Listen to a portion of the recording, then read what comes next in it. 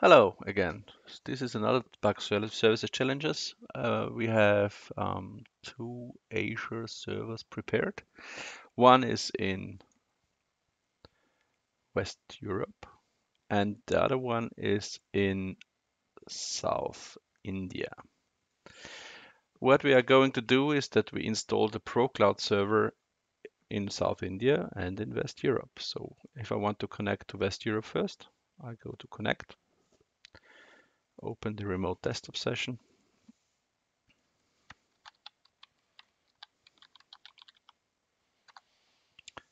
accept the certificate, and I'm now connected to a Western Europe server. The only thing I prepared is the installation of Enterprise Architect. First of all, I have to install Sparx Pro Cloud Server again, as I would do on my local machine. I have done before. I just accept the license once again and install the Pro Cloud Server. And the good news, it's running already after installation. The only thing I have to configure is that I want to have a local database on this machine available. So I go to the configuration, Sparx Systems, Cloud Services Client, and I configured the local host in Western Europe in this case, and then add a new server. I will name it West Europe 01 F HIP West Europe 01. I enable the access to this Firebird database, and I verify it with a local installation of Enterprise Architect, just to be sure that everything is configured right. Here I connect through the ProCloud server to West Europe 01, in this case local host 804, the model name West Europe 01. Okay, something is wrong because this is a server configuration and it does not allow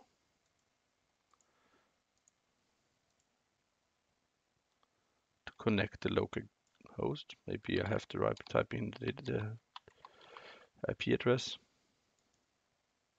No, it's not allowed. What could happen? There's a firewall configuration, and this firewall configuration even prohibits to have a local connection to a IP.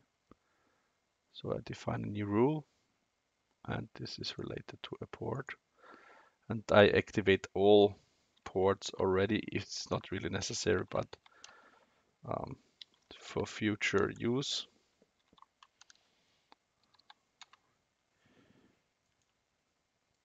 And I allow the connection from everywhere.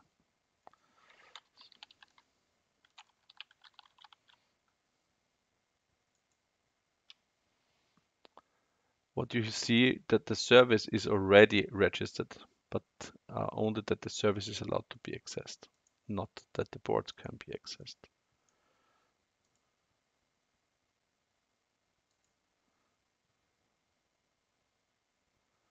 Good question. Go back to the client, localhost, West Europe, 0. Oh, by accident, I configured that it's required a secured connection. Okay, that's the problem.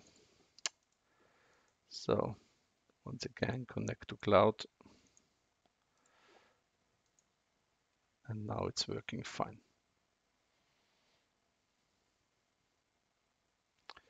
Here we have the model already. I create use case requirement just for sample. And I will type in something. the servers are not the high-end servers, it's just the medium level ones.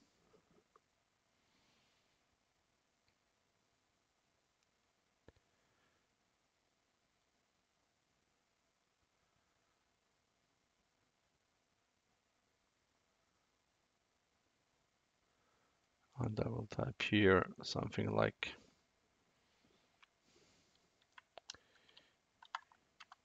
in Western. Okay, because I have already defined the firewall, I don't have to explain it anymore. So the next step is that I allow access to the network. So in the networking environment, you also have to define the firewall, the ports that you want to allow as inbound rules. That's an Azure specific thing. I define for the beginning, it's more than enough to have my custom one for 804 and I name it Sparx underscore 804. So if I want to connect to this repository from my local machine, then I go to my local instance and say open project, connect to cloud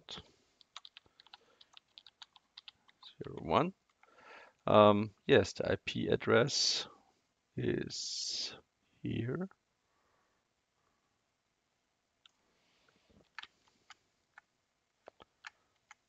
And the name is the same as I named it here. And I'm connecting from my local enterprise architect repository to an Azure repository in Western Europe.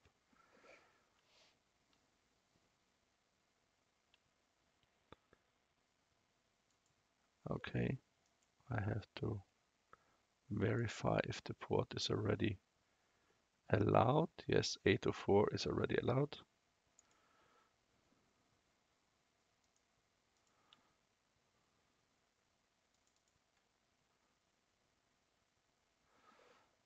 I was just a little bit too fast, but now I'm in the connection to this repository.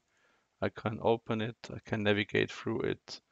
I can create new requirements on it. So in Western Europe, it is, yes, feels like a local system more or less. So that's an interesting thing. So now I have the connection to a Western European server. So I verify if I refresh this model here, if everything what I created in Vienna is also available here. Yes, I have my additional requirements. I have not saved the diagram. I can save it and then I verify again here by reloading just just this diagram that's aligned a little bit different. I can make it align it.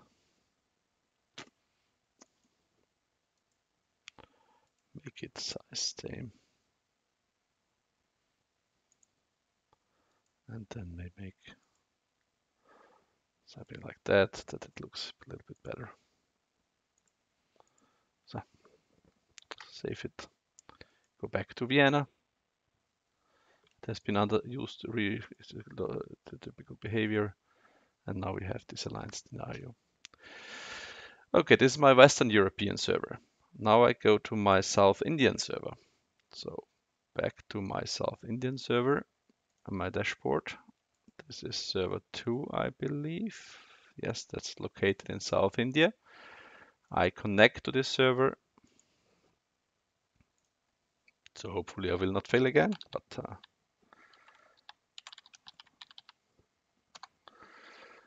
connect to the server, accept the certificate.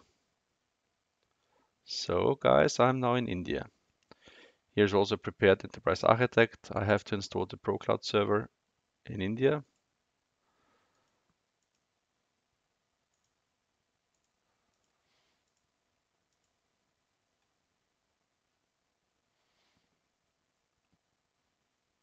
So the firewall rules are set here. I've seen this in a short presentation, but only for the service is allowed, not for all the ports.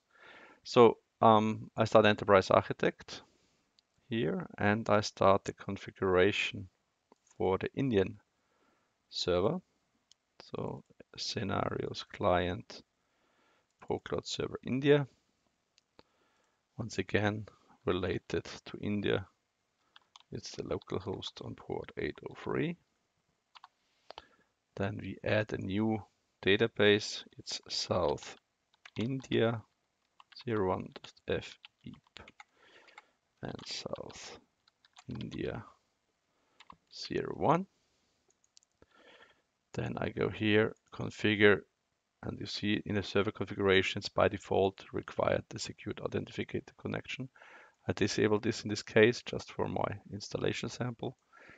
And now I have a scenario where South India 01 is an activated database manager. Now I go back to my Indian installation.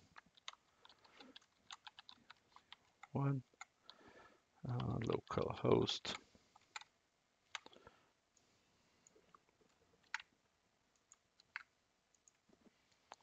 And now I'm connecting to the South Indian one. Again, I have an issue with the firewall.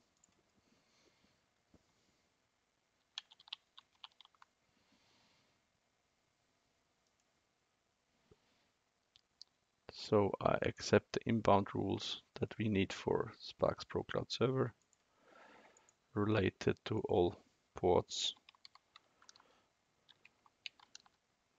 I may use.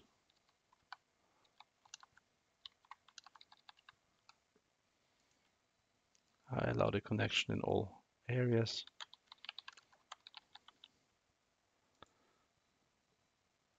Sparx ports activated. And now I connect South India 01. Okay, to verify. South India 01 enabled.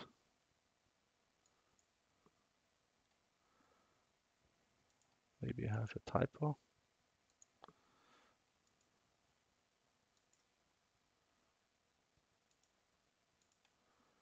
Ah, the wrong port. Easy issue.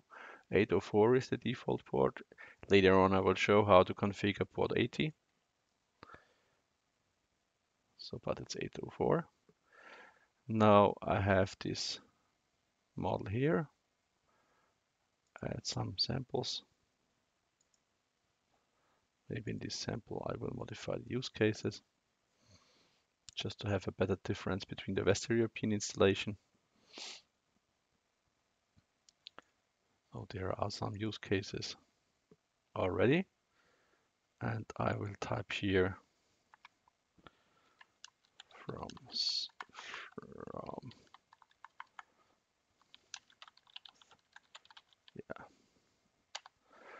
South India.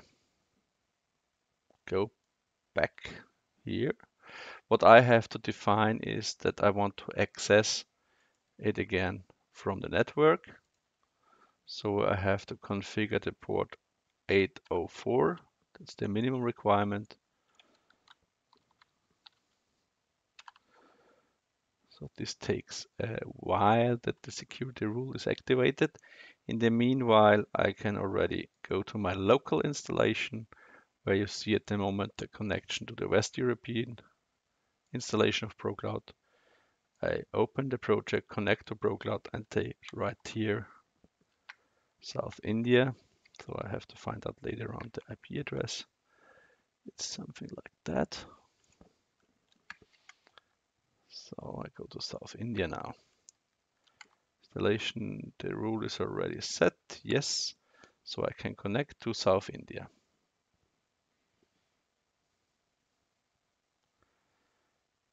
Well, and here is the connection from my local installation to the use case model from South India, as written here. And yes, of course, I can open actors. Yes, create new ones.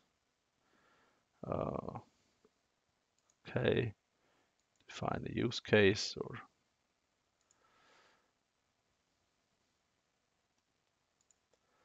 and even make some association.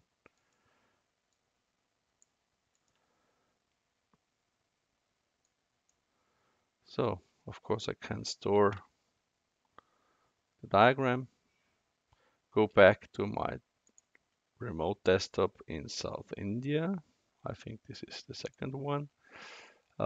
Open the use case model again, go to the actors, and you see here my actors. If I want to see everything, of course, I have to reload the project. And then you can see all the actors here. Of course, I can define another one, make an extension of the use case as an example. Use case 2, rocket science. Store it, go back to my local installation. It notifies that it has been modified and that it's locked now, but if I open it again, then you can see the new extended use case. Of course, this is a default behavior. You can reload the package or you can reload the complete model. In this case, just go back to the actors and you see interaction with South India. Diagramming is of course very fast because it's in memory only, but if you have a new element or store it, then it's also very fast if you have an Azure-based environment. So the good news, it seems that ProCloud Server is very efficient in installing. It's very fast to configure. Azure supports a lot of locations. Of course, you can use Amazon Web Services too. For the next session, I plan to show some extended possibilities of ProCloud configuration and installation. But for getting it up and running, it seems it's very easy, very fast, and very logical. Thank you.